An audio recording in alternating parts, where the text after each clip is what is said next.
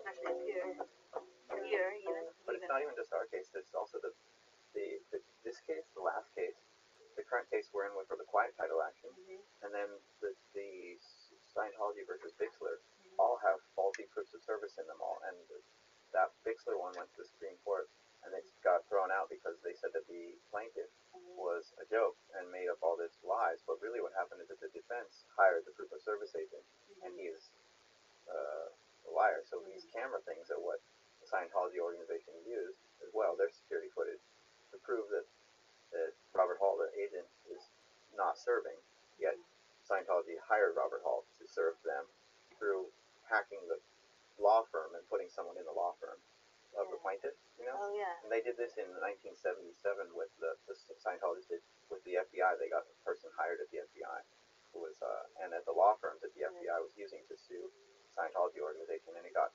so they embedded people in the office. It's actually considered the greatest infiltration of the United States government in the history of America. Wait, the Scientologists like went inside. They hired, they got people hired in the law firms of the U.S. government, and then the FBI itself. Yeah, they even said that they think that, totally. That they're above the law. I'll go inside.